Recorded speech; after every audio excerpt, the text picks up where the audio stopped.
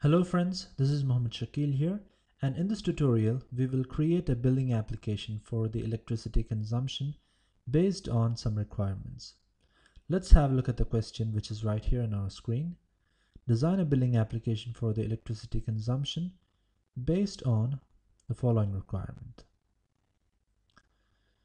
First requirement is number of units consumed for units between 1 to 100 is assumed as $2 per unit, and from 100 to 200 it's $2, and there's a problem in the question. That's 4, 6 and 8. Okay, let's save that and let's see how we can start with the script. So let's open up a new notepad.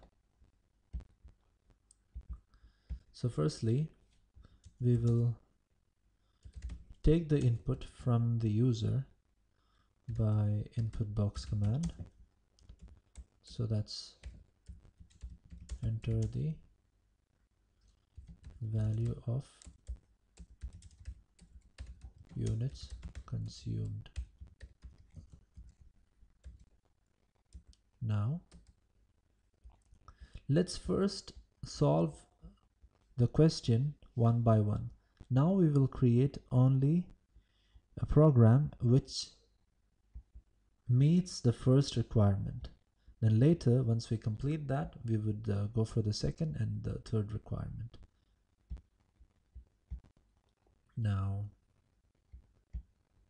if A is less than 100, then cost equals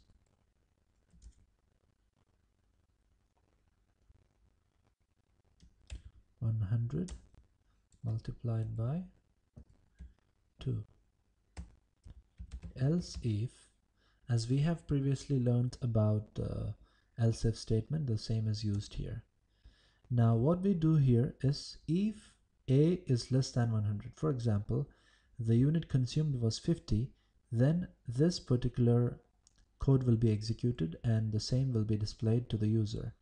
So if it was 50, then 50 multiplied, that is 2 multiplied by A. That's what we have to write. So if it was 50, then it is 50 multiplied by 2, that is $100. So let's get back to the question. So we have already written the script for the first, and 4 units between 100 to 200, it's $4 per unit.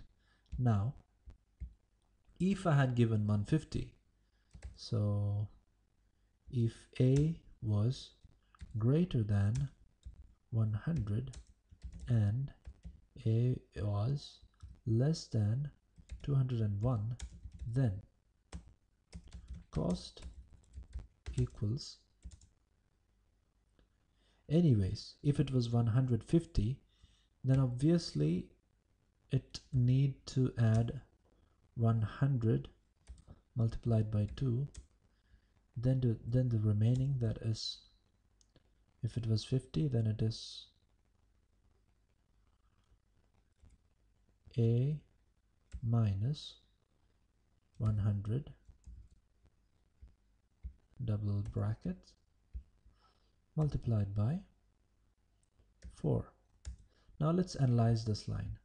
For example, if it was 150, 150 is 100 plus 50.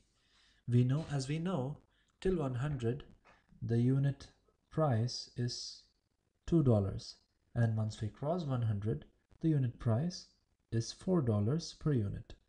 So 100 multiplied by 2 for the first 100 unit, and then if it was 150, 150 minus 100 is 50.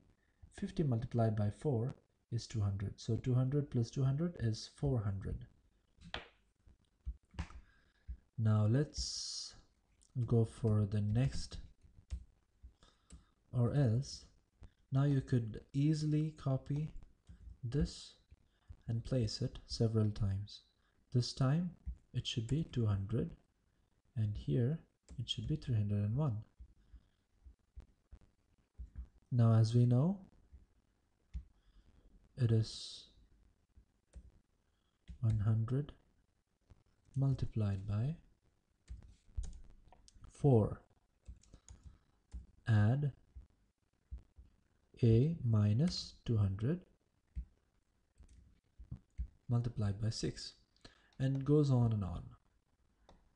Just copy it, paste it here, and if it was greater than 300 and less than 401, then this plus 100 multiplied by 6 plus a minus 300 multiplied by 8. So it's as simple as that. Now else, message box, you can write the value entered is invalid or something like that. Now end if, now message box, the total bill amount is space and close the quotation ampersand cost.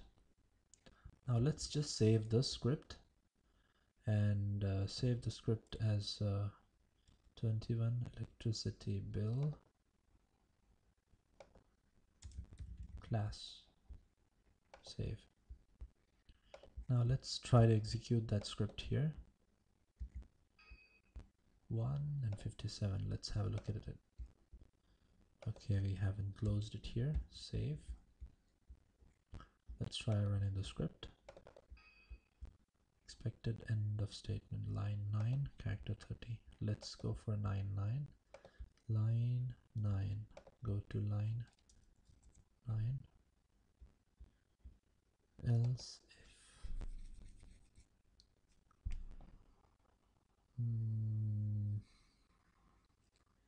what's wrong here?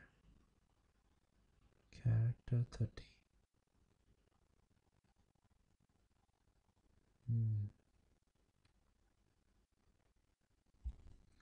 Let's have a look at the error statement once again. Line 9, character 30. So go for a line 9, edit, go to line 9, go to 9, character 30. 1 2 3 4 5 6 7 8 9 10 11 12 30.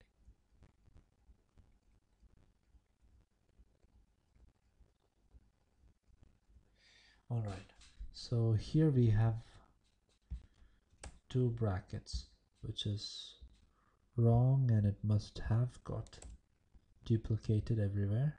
So we will remove that, and then we would execute it again. So the plus point of writing the script and debugging the script in this way is you would also get an idea how you can debug the script and without freaking out. Now let's enter the value of the unit consumed. Let's first start with 50, which is less than 100. The bill amount is 100, as you can see here.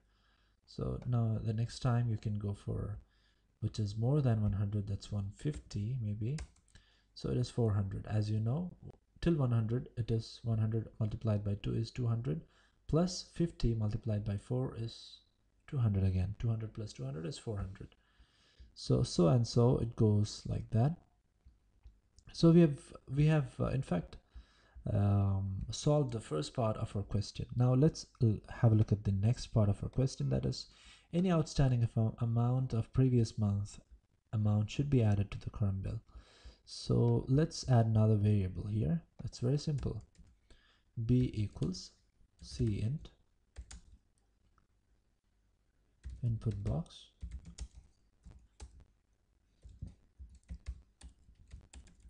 enter the standing amount of month. Now let's close it, double close, and now while we give the cost value, we should end if, and after we do the end if, let's give some value, some variable, and now add cost plus whatever we get from here, and then we should add the outstanding amount that is stored in the variable b. And now we could give the sum value here and click on save, or now we could execute it. So we'll use the previous value we have done, that's 150, as we know it's 400, and the outstanding amount of $100. So that'll be 400 plus 100 is 500. Now let's go back to the question, and let's see the third part of the question. A fine of 3% should be added to any outstanding amount, if at all, if any outstanding due is present. As we have previously inputted the value, that is 150, and we have added an outstanding amount of 100. If there was a 3% fine, 3% of 100 will be 3. So it will be 103 plus 400, that is 503. Now let's give a small tweak to this. B multiplied by 1.03. So this simply is the factor that you have to multiply in order to get the percentage added. So that is 3 divided by 100 is 0.03. So let me explain you that. So that is 1 plus 3 divided by 100, that is 1.03. So I have just used this simple number in order to add 3%. Now let's save this and get back to the program, and let's give 150 as before and 100 as the previous one, and let's expect 503. As we expected, it's 503. So 400 is the bill amount of this month, and 100 was the bill amount of the previous, or the outstanding bill amount, and 3% was added, which 3% of 100 is 3. So 400 plus 100 plus 3 is 503. It's not a difficult math, it's really simple, and just writing the script without mistakes is a little, I cannot say it's complicated. If you just practice, you will get it really easy. So I hope you enjoyed this tutorial. This tutorial was a little bit big, and it's more informative, and please subscribe, share the videos if you really like it, if you feel it's knowledgeable, and I hope we could get soon to the Catia environment and start using all of these concepts all together to make macros. Thank you so much for watching, and stay tuned.